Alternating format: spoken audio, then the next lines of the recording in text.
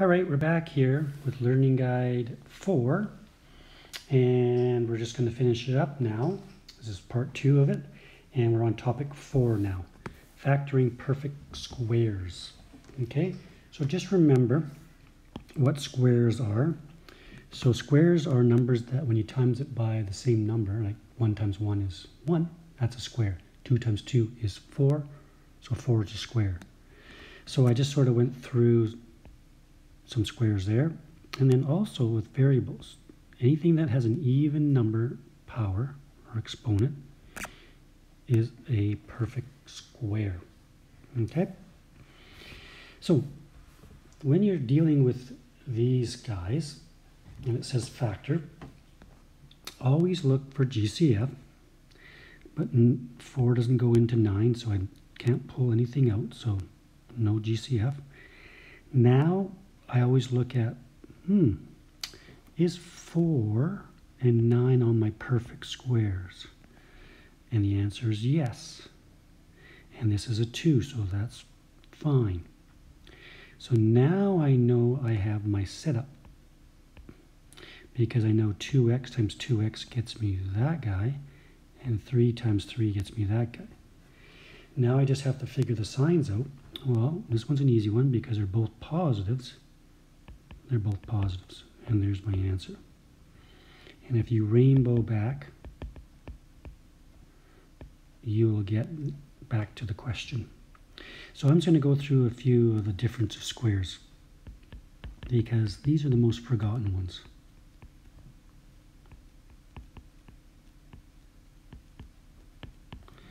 Okay, difference of squares. So let's say we have x squared minus 100. Well, this is a difference of squares because that's a 2. And there's already a 1 there, 1 times 1, and 10 times 10. So because there's only 2 terms, this is always going to be plus and minus. Just remember that, always plus and minus. And if you had x to the, say, 6, and let's put a number here, 9 minus, let's say, 25 y to the 4th. Okay, the first thing you ask yourself, GCF, nope. Now there's a different sign. Square is square, so voila, I have difference of squares. So I say 3 and 5, those are the square roots of those. This is x3, and this is y2. So those are the squares of it, and then now I can just go 3x cubed plus 5y squared, 3x cubed minus 5y squared, and there's the answer. Okay, so those are the types we're going to try. Okay, so you can pause and then you can check the answers.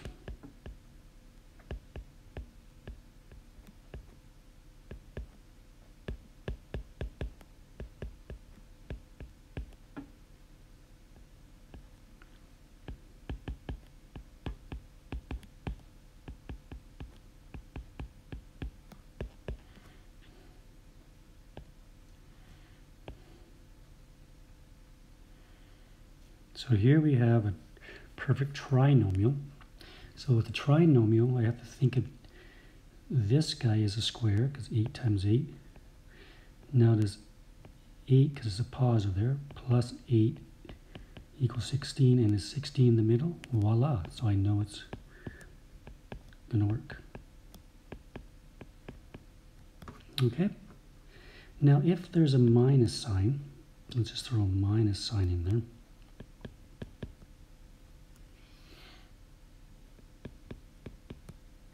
All right, they just both become minus signs. Okay, and just remember, like I said, you can write these guys as squares. So you can do that way or that way, it doesn't really matter. Okay, now we're going to go on to topic 5, and now we're going to look at where you have to, I call it factor completely, or there's a few steps involved. So remember GCF, GCF, GCF, because on this example, before you do anything, you're going to look for something common, and there's a 2. All right, so you pull the 2 out. So when I pull the 2 out, I'm left with this, and then you can do your decomposition because of this 5, or you can do your triple play. It's whatever method. I chose triple play, and I got my answer there. All right, so you can try these examples. So I made a little error here, so I'm going to make this a 10. All right. Okay, so you can pause, and then you can look at the answers.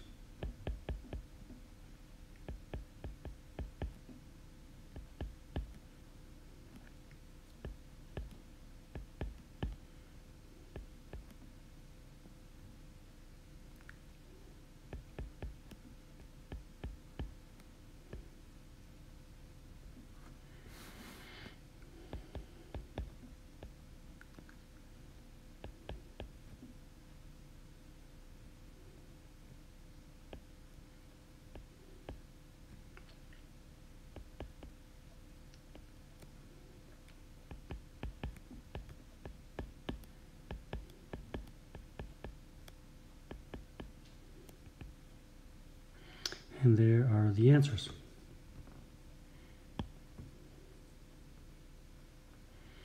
And now the last topic, topic 6, which is factor by grouping. Okay, this is when you have 4 terms. Okay, you got 4 terms involved. Now you got to group them so that you get things that factor out to get common brackets. Okay. So what I did here is I just basically grouped this and this. I wrote them in brackets. And then I took out the GCF right here to get that one. I took the GCF out of that guy to get that. And then I say, hooray, because look at this. This bracket and this bracket are identical. And then I just take these common bracket, put it there, and this leftover and this leftover form that one. Okay. All right, so let's try these ones.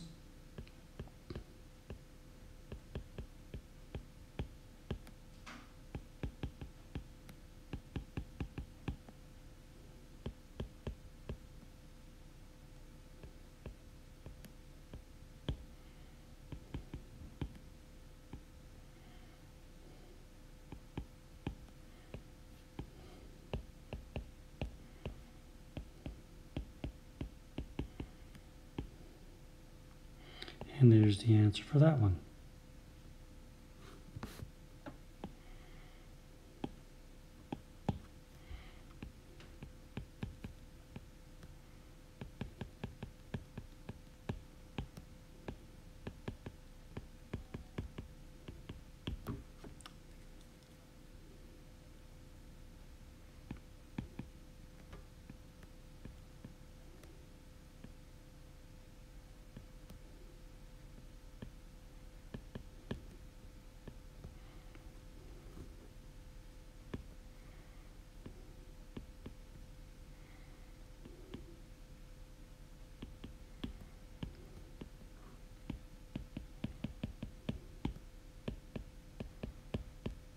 And there's the answer for the second one. Now you got to watch out. Sometimes you get down to this stage. I'll just give an example because you're probably going to run up against it. You've done all your work and you got, like, say 3x plus, I don't know, 4, and over here you have say x squared minus 9. All right, so when you get to this stage, don't say I'm complete, done, I'm going to move on, because you got to take a quick check. Can this factor further? Nope. Can this factor further? Yes. This is difference of squares. So this would be written as x plus 3 and x minus 3. That would be your final answer. So just watch out, be aware of that.